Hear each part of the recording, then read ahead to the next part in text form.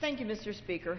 More than 1 million Americans who signed up for health care on the federal Obamacare exchange may be receiving an incorrect taxpayer subsidy for their plan due to the fact that Obama administration pushed this law through before the systems were in place to accurately confirm eligibility.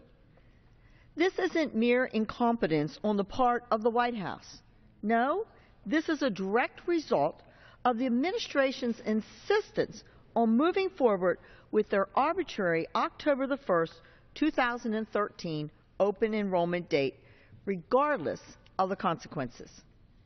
Consider the problem this presents, as there is currently no real-time system in place to ensure only those who qualify for subsidies receive them. This means that hardworking American taxpayers may be left on the hook for potentially billions of dollars in fraudulent subsidy payments. Furthermore, it means that someone who simply fills out their Obamacare enrollment application incorrectly could be hounded for years by the Internal Revenue Service for back taxes owed on improper payments. This problem was entirely preventable. That's why, in the wake of the clandestine holiday rules change that delayed income verification provisions in Obamacare last summer, I introduced legislation that would have prevented any Obamacare subsidies from being doled out until a system was in place to make sure that only those who were determined eligible would receive them. The House acted on this legislation, passing it in a bipartisan vote last September to help protect the American taxpayers from rampant fraud and abuse.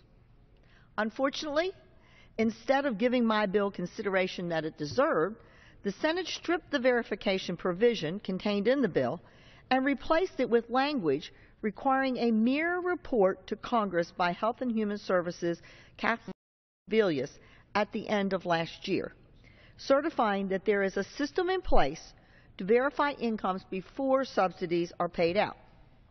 Predictably, this weakened income verification language has failed. And as we now learn from news reports that over 1 million Americans are potentially receiving an amount in error.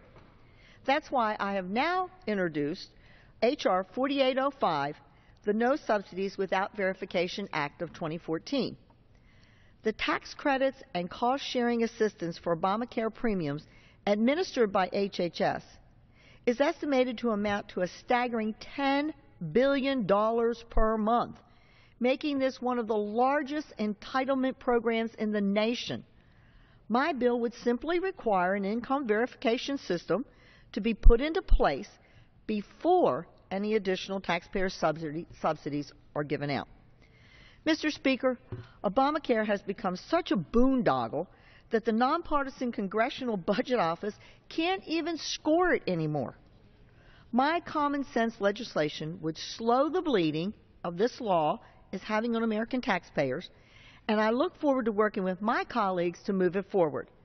Thank you, and I yield back.